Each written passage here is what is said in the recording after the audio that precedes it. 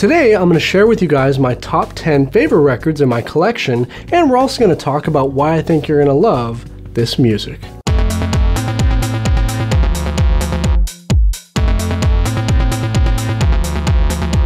Hey friends, welcome to Eyezz. I am Jarrett New, and today we're going to talk about my favorite records in my collection. Now, this top 10 list will probably change over time as I buy new records, but for now, these are the albums that I really love, and I tend to play these records over and over. Now, I also believe that a good record should be like a good movie. No matter how many times you play it, you just never get tired of it.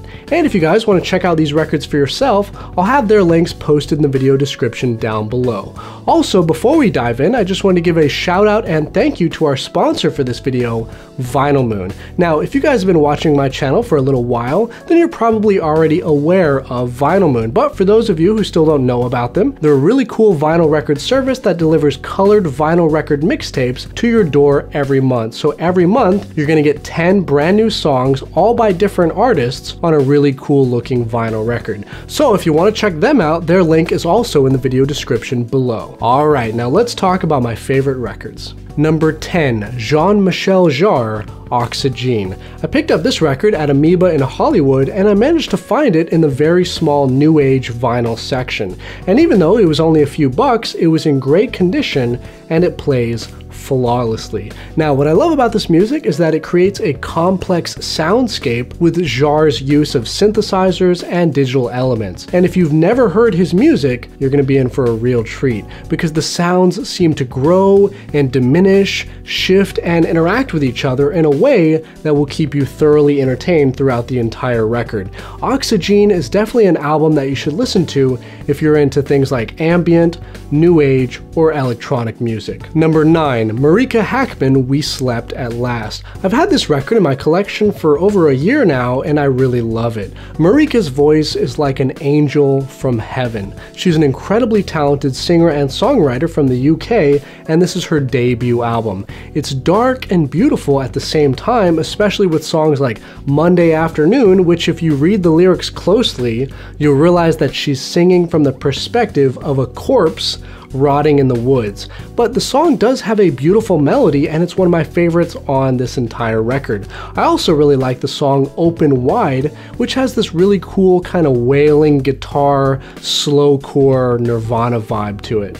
So overall, if you love folk music with soothing vocals and a hint of darkness, this album is going to be perfect for you. Number 8, Om Advaitic Songs. I got this record from Paul on the Baraka PW YouTube channel. He sent this over as some VCLT, which was very nice of him. So thank you so much, Paul, for sending this amazing record over. This was actually a record I was thinking about getting for myself, a while back, but I just hadn't gotten around to it. So when it showed up, I was very pleasantly surprised. So thanks again, Paul. This music is kick-ass. This is a fantastic Eastern sounding tribal doom and stoner rock kind of album. It works really well for when you just want to jam out for a while. It's also great for getting you really motivated, like if you're going to go work out.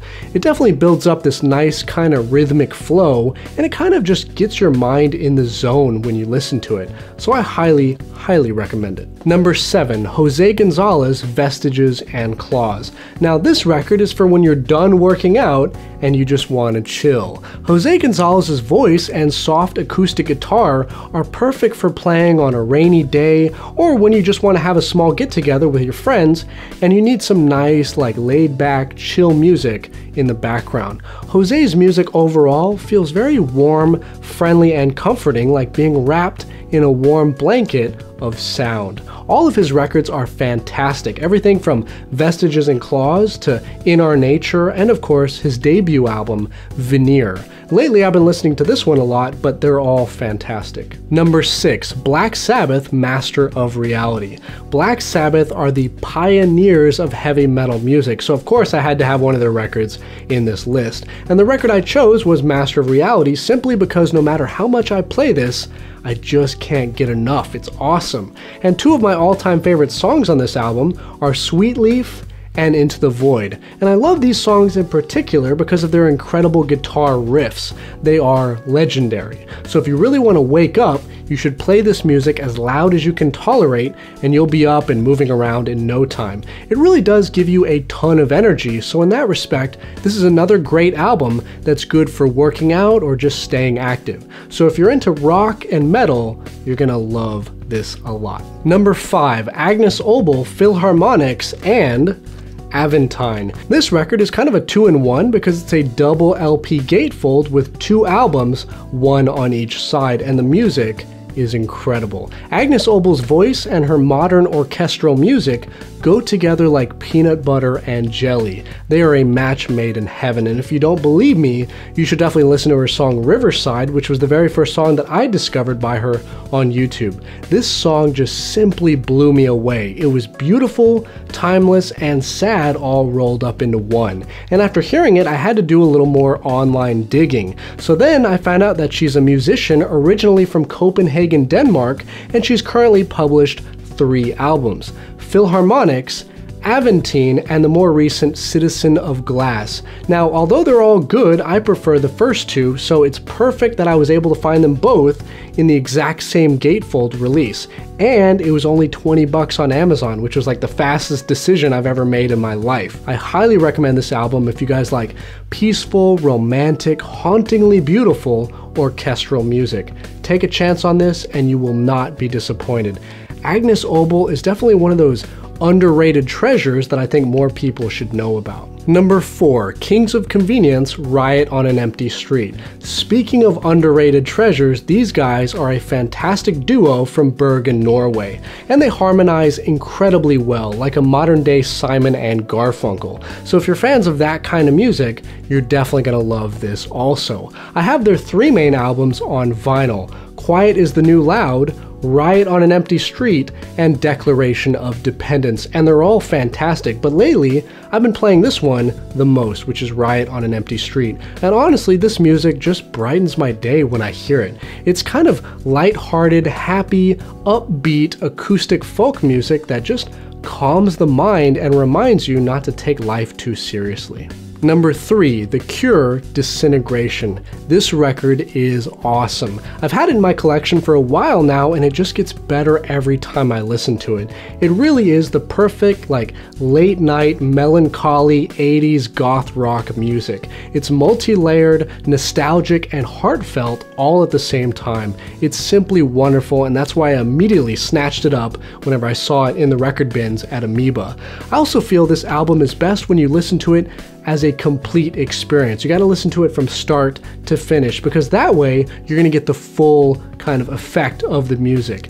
Every song just blends perfectly right into the next one. It's really incredible. Think of this music kind of like therapy to ease your chaotic mind. It's the kind of sound that lets you know that everything's gonna be okay. Number 2, Sade, Lovers Rock. If you've been watching this channel for a while, then you'll probably already know that I'm a huge fan of Sade's work. Ever since I bought my very first record of hers, Love Deluxe, I've been captivated by her incredible music. Her voice is like caramel to my ears, and I feel like it really soothes my soul.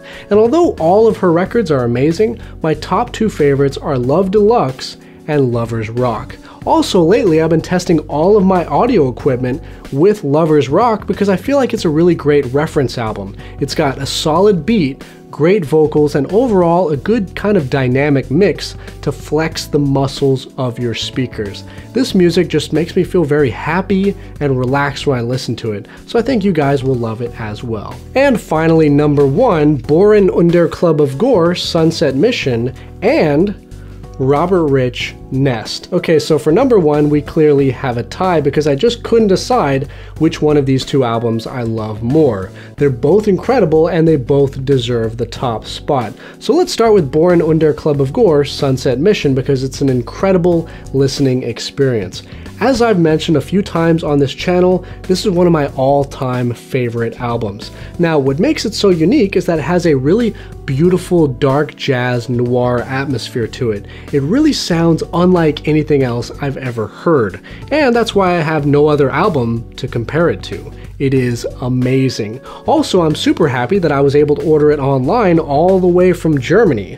It was pressed by a company called PIAS Germany, which is short for Play It Again Sam Germany, and it's one of my top favorite records in my entire collection.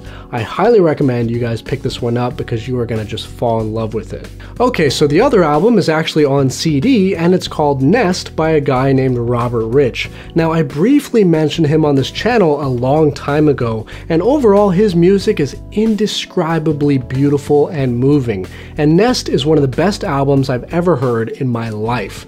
Now, this album doesn't sound like what you could call traditional music because it's more of a soundscape, kind of like a world of sound that you can visit every time you pop this CD in and put on a good pair of headphones. So in general, Robert's music is perfect for stuff like meditation, yoga, and really just sleeping. And you can also play it when you need to concentrate on a certain task like doing homework, reading, writing, or painting.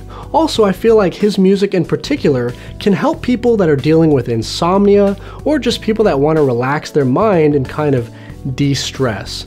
I have personally listened to this album more times than I can count, especially when I'm sleeping and I've had some incredible dreams. So I highly recommend Nest because if you've never heard Robert Rich, he will change your life. Also, if you go to Robert Rich's Bandcamp store, you can request an autograph from him free of charge by adding a note to your PayPal order. And that's exactly what I did. So you'll see he signed it right here, free of charge. Now, what do you guys think about all of my recommendations? Let us all know down in the comments below, and if you love music, join the vinyl army and hit subscribe because I'm going to be coming out with a lot of great videos every week that you're not going to want to miss. Be sure to find me on Facebook, Twitter, Instagram, and more. All of my social media links are in the video description below. And most importantly, guys, have a fantastic day and keep spinning that vinyl.